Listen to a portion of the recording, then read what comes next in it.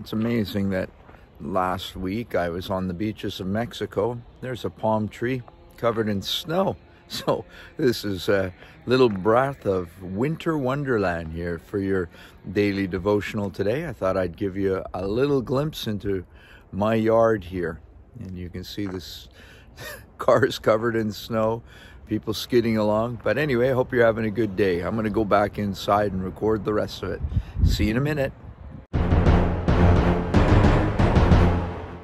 I hope you enjoyed that little blast of snow from outside, and it is cold here on December the 27th. Winter in Canada, -7, which is about 20 degrees Fahrenheit. And, as I said, I was in Mexico preaching the gospel. Now we're here back in Canada. So 5 days left in the year. This is your daily devotional, your thought for the day. So again, if you're new here, please subscribe to the channel. Click a like, share this with a friend. Let's get going.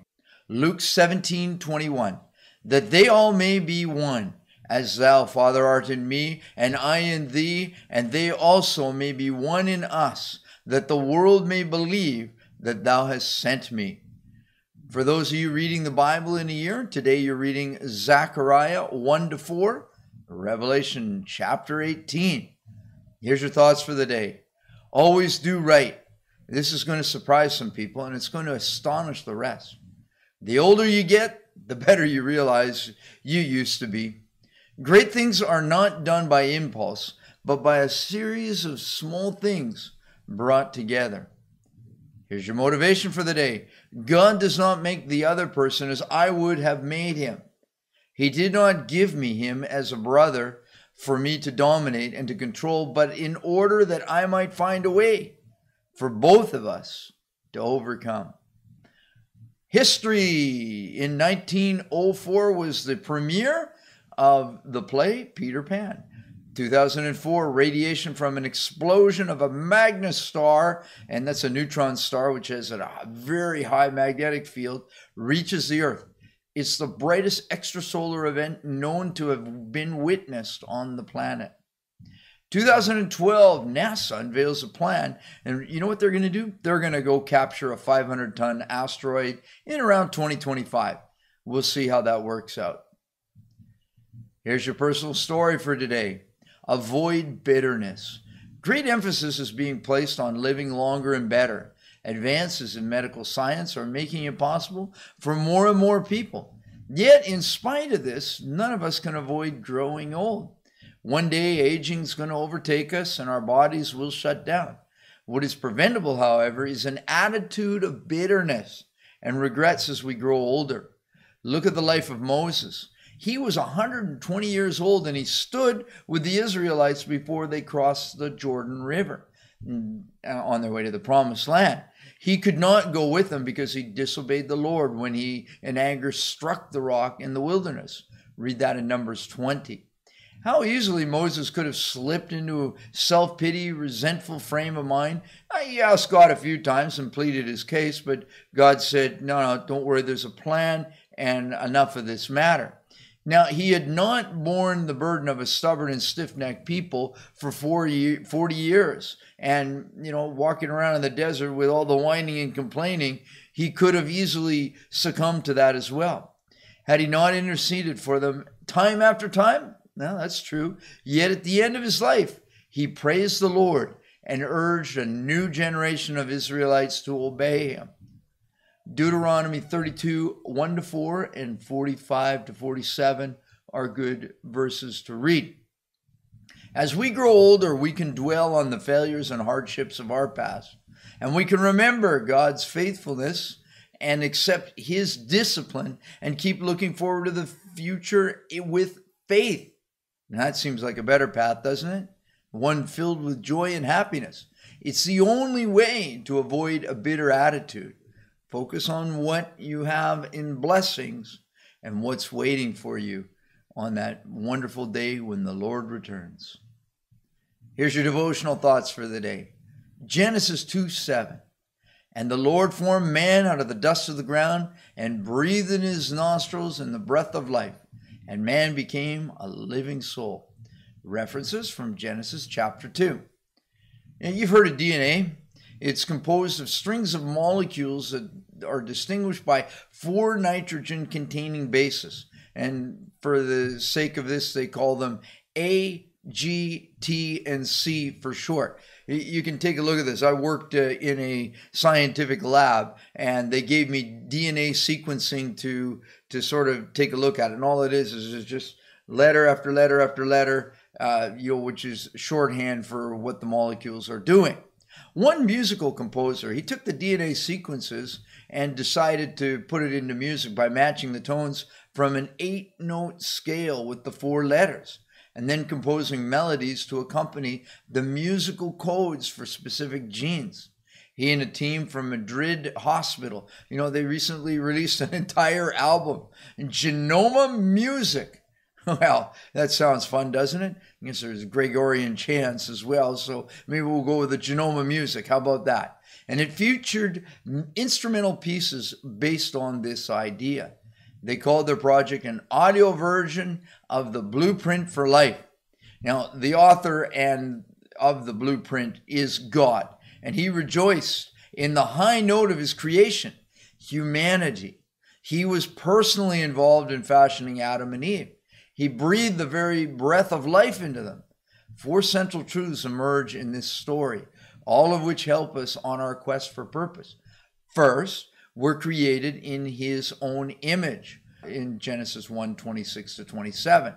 Suggestions about what this image consists of includes our intellect or reason, our moral capabilities, or will or ability to make choices. Maybe it's our creativity, our souls. Maybe it's the spiritual dimension. Being made in God's image implies the worth and dignity of every person. Second, we've been given the authority over the created world. Again, Genesis 1:26-30.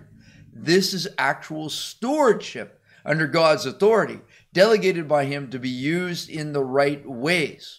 Our rulership is not dictator or despot thing, or rape and pillage and destroy the land, but rather it means that we are to care for our world and seek optimal conditions for the life in it.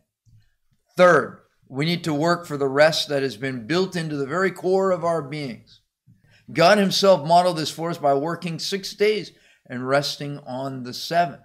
Early on, he gave Adam work to do as well, to care for the Garden of Eden. Man's first special assignment was to name the animals, and he was both practical and creative. Fourth, in our relationship with God, we are called to obedience.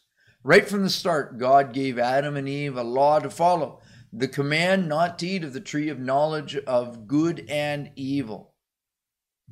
All right, the final thought today is God's patience. Genesis 15:15-16. And thou shalt go to thy fathers in peace.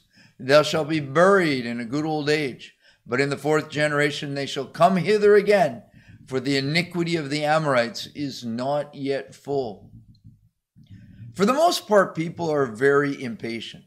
The moment the stoplight turns green and a driver behind them, toot toot on the horn. I've had that happen. I've probably been guilty of doing that once or twice myself. Now, you can just see the frustration and impatient faces of those caught in the long line on a Boxing Day sale, which we talked about yesterday, or Black Friday sale, or even at the supermarket registry. Fortunately, God demonstrates a great deal of more restraint than we do. When God revealed to Abraham some things yet to come, he advised him that his descendants would not return to the land for 4 generations because of the iniquity of the Amorites was not yet complete. Even though these people were pagans, and God continued to demonstrate patience towards them, with Abraham dwelling in their midst in Genesis 13, there was always the possibility that individuals, if not the nation as a whole, might turn to the God of Abraham. While man might have brought swift judgment, God graciously gave these people 400 years to turn from their idolatry and human sacrifice. Remember, they were banging on the drums as the mothers brought their infant babies up to be sacrificed and burnt alive. Now, the Apostle Peter spoke of the same graciousness. He reminded his readers, The Lord is not slack concerning his promise, as some count slackness, but is long suffering or patient towards us, not willing that any should perish, but that all should come to repentance. Now we got to remember that when we look around the world today, it's easy to get frustrated about some of the things that we see happening. But God's patience is always there, hoping that, they will come to the Lord. Maybe there is time for repentance, or maybe it will just sort of go its course till it gets to the final point when the Lord has to come back and intervene. Satan loves to convince us that God's patience with us has come to an end. He tries to persuade us that we have sinned maybe just one too many times, and God has washed his hands of us like Pilate there, washing his hands of the blood of Jesus. But we must reject this lie. Well, we must not abuse God's patience. He stands ready to forgive and receive us back when we repent. Be confident that you can never deplete the patience of God. If your heart is pure and your repentance sincere, the perseverance of man cannot exhaust the patience of God. Some good learning today, some fun facts.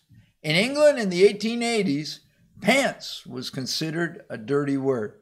And did you know more money is spent on gardening than any other hobby?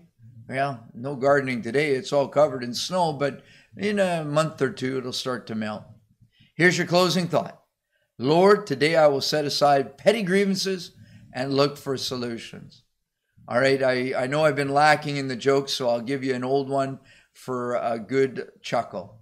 And this is an epitaph on a cemetery in England. Remember, man, as you walk by, as you are now, so once was I. As I am now, so shall you be. Remember this and follow me. And now somebody wrote something on the tombstone just to have a bit of a chuckle. To follow you, I'll not consent until I know which way you went. Now let's hope that eventually when the Lord returns, we all go up. And finally, did you know that cats, why they were created? And we talked about the Garden of Eden and God creating all things and Adam naming them. Well, cats are intended to teach us that not everything in nature has a function. All right, all you cat lovers, don't make any comments about that. Thanks all for coming. God bless. We'll see you tomorrow.